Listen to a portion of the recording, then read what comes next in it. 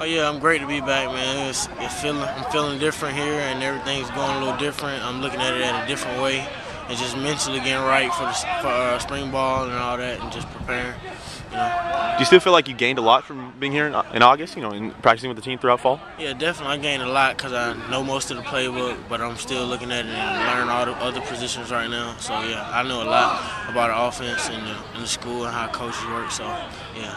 When you got back, did you talk to Lane at all? Have a meeting with him, an impromptu kind of thing? What did you guys talk about if you did? Yeah, I mean, we just talked about doing everything the right way, and just getting the best out, making the best of this, and doing everything the right way.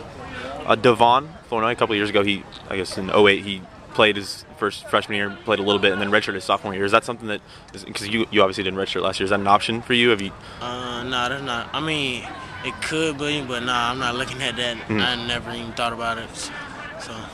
With Kyle out for maybe half or so of spring practice, this is kind of Brandon's time to shine. Do you think you can kind of impress the coaches in spring and first couple, maybe 5 or so practices and impress them? Maybe you can start a split, or put yourself in the mix there? Yeah, definitely. I mean, that's what I'm looking to do, and I'm preparing off the field to do that. So when spring ball gets here, we'll see. Having come in here in August, basically the same time as Robert, going through all the same things. What can you see that he did so effectively? He basically put himself on the map nationally with one season. What did he do that was so good? I guess he just listened to the coaches and did everything they do and just worked hard, and he showed them something that put him on the field and gave him an opportunity to do all that. Obviously, you and Kyle are close. I mean, then like we said, he went down. Was that tough for him? Did he talk to you about that at all?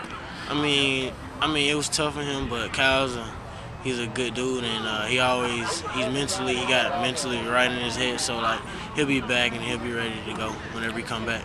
Did you have to skip any classes last semester, or how did it work? Are you back? Nah, I finished. I was still going to class even though I was on the team. Okay. I finished semester, so I'm good with school.